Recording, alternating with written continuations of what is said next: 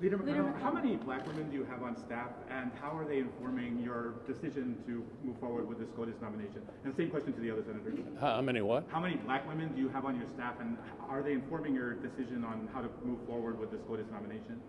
And same question to the other senators. Sorry.